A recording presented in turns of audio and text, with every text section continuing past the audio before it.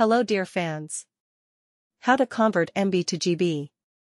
A byte is the main, although not the minimum, unit of measurement of information in the internet sphere.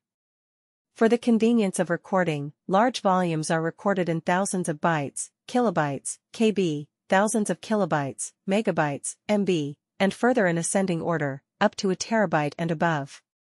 However, not the usual decimal system should be adhered to in the notation, but the binary one. Instructions.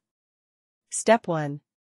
Although gigabyte translates to 1000 megabytes, the number of smaller units is only approximately 1000. In fact, this number is equal to 2 megabytes to the 10th power, that is, 1024 megabytes. Step 2. Smaller units are calculated by a similar principle, 1024 bytes in kilobytes, 1024 kilobytes in megabytes, etc. Newbies in computer science often do not take this point into account and round all units of information down. Step 3. To convert megabytes to gigabytes, divide the number of MB by 1024, for example, 2050 megabytes, 1024 is equal to 2 GB.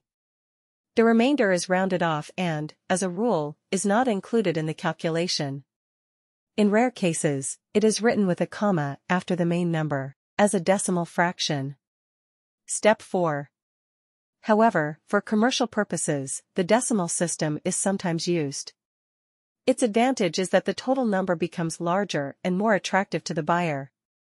For example, do not be surprised if the purchased flash card instead of the promised 8 GB will contain only 7.5. In this system, the number of megabytes is strictly equal to 1000, which means that it is actually less than stated. Thanks for watching.